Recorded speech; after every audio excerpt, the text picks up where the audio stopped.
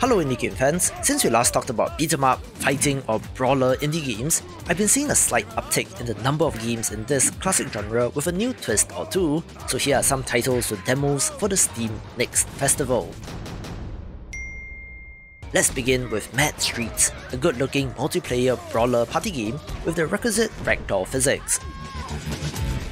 Yes, it is not a traditional beat 'em up, but more in the vein of Gang Beasts. So if you know how fun that game can be, how about adding more realistic fighting to it? It has a great look with a number of varied characters, where the physics-based nature of this looks to be quite fun.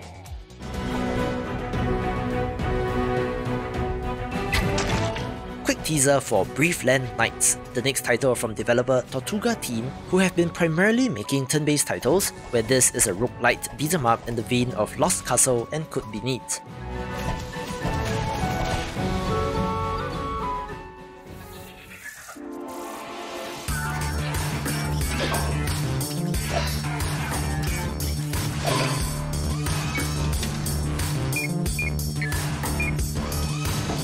The developer of Pets Are Not Allowed did reach out to me, where I think that this is quite an interesting take on the fighting game.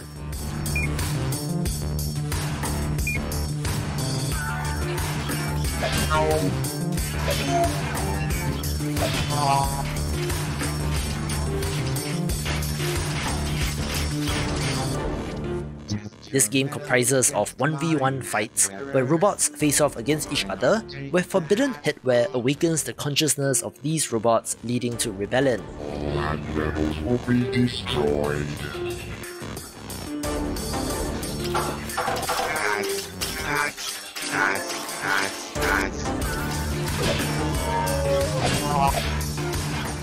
It's a self-described fighter RPG, so I'm curious about the systems here.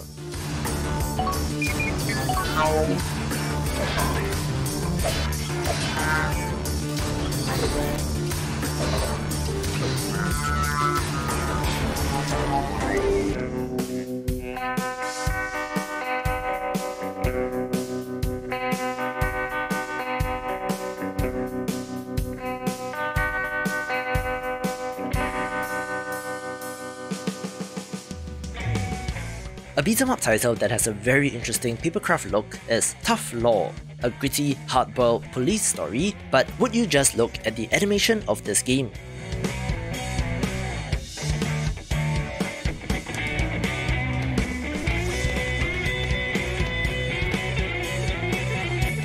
The way that the paper or card bends and moves looks fantastic, making this of interest to me.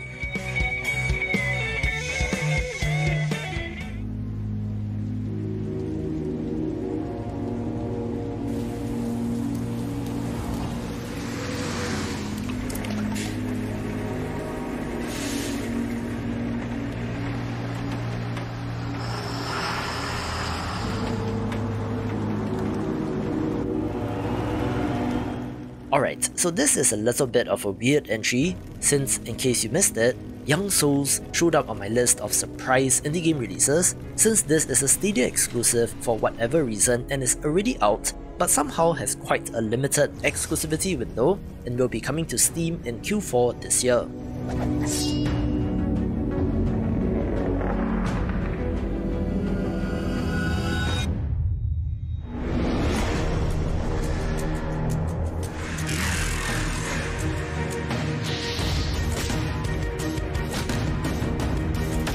However, it's a brawler action RPG, which means loot and stats in addition to the beat-em-up action, where two siblings must fight monsters from another realm in order to save their foster father.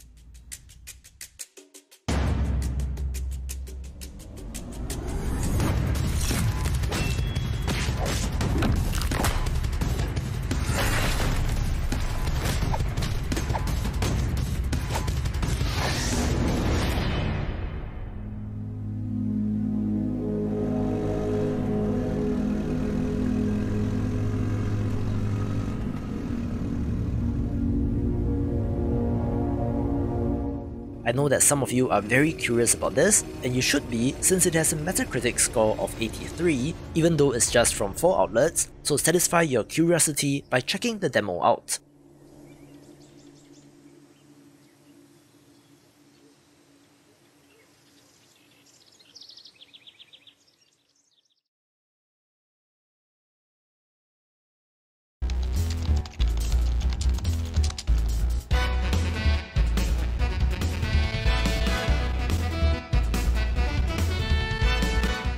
Like Tough Law covered above, I quite liked the look of Contract Killer, which was a nice surprise when I was looking for games to show off, since your playable characters are a bunch of writing utensils, from a pencil, marker, paintbrush, and even fountain pen.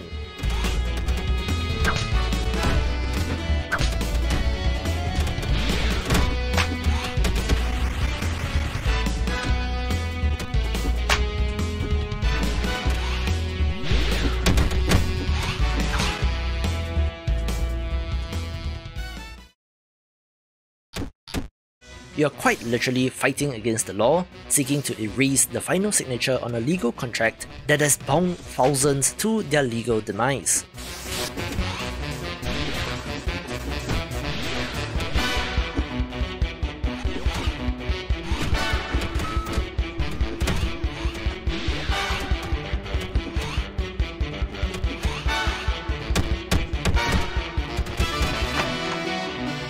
Very clever to have anthropomorphic stationery as the characters here, which makes it something different and of interest.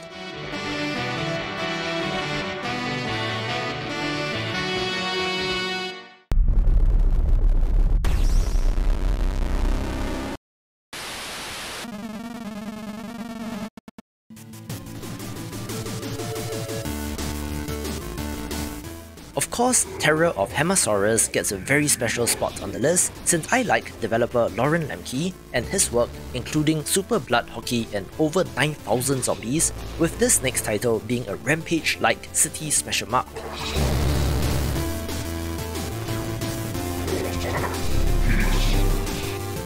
For those of you too young to know, Rampage is a bona fide arcade classic where you play as giant monsters, smashing cities and eating people, where of course this game is a tribute to that.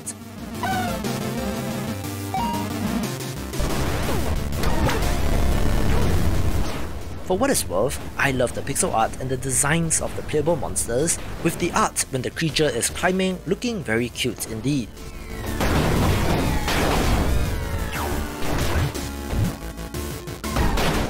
I do wonder if there's any progression in this, or if it's simply an old school arcadey title, but either way it looks fantastic, taking the #1 spot. For more beat 'em up titles, watch these videos and I will see you after the jump.